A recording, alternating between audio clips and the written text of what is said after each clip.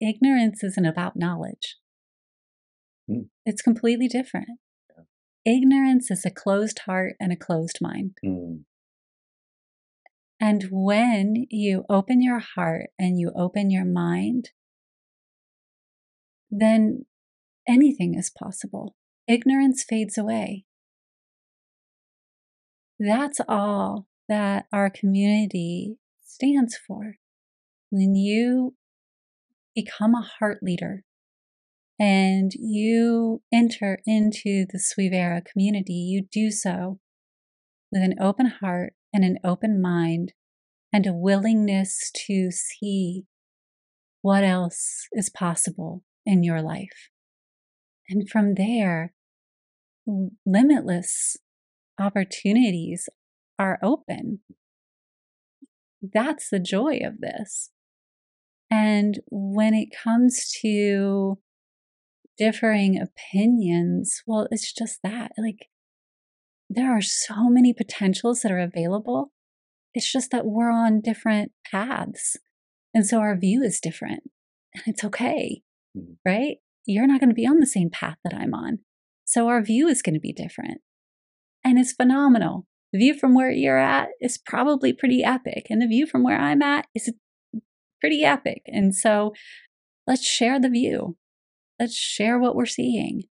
And one day I might decide to go look at things from your view.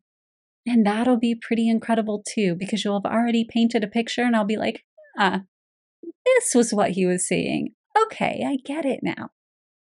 And I'll at least have had a little bit of a map so I'm not thrown off when I get there, right? That's the beauty of this.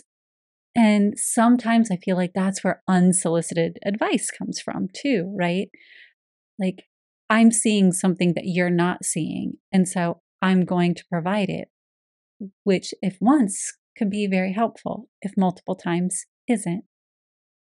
And hate speech generally comes from a closed heart or a closed mind.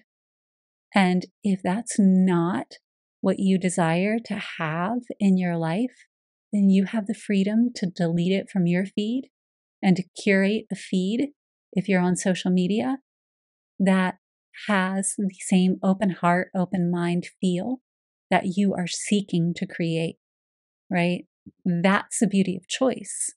And social media offers you so many choices that if that's the direction you want to go, then start curating your own feed to offer that for you. And know that you have the power to delete anything like we do that isn't in alignment with that. Set your boundary to that, right? It doesn't mean that you're not open to differing perspectives or to being challenged. It just means that hate has no place in your life. Yeah, absolutely. Kind of like there are restaurants that have no shirts, no shoes, no service, Right? Yeah. It's not like they're discriminating against people with no shirt or no shoes. It's just saying, hey, in this establishment, this is what is the boundary.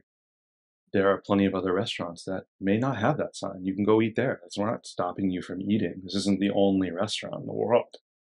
Yeah.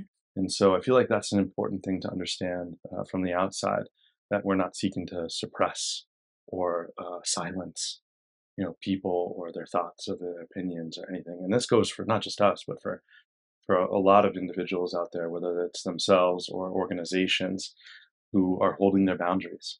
Because right now there's kind of this fluctuation around what it means to hold a boundary. And sometimes when people are holding their boundaries, they're being criticized for it. And it's really important to recognize that not always. Yeah. Maybe sometimes it is oppression or suppression, and that's important to understand and differentiate.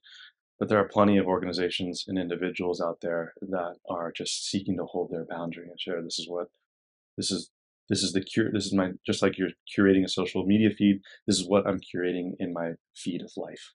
Yeah. It's that old saying, if you don't stand for something, you'll fall for anything. I haven't heard that. It's where I grew up, it was a big saying. And it's true.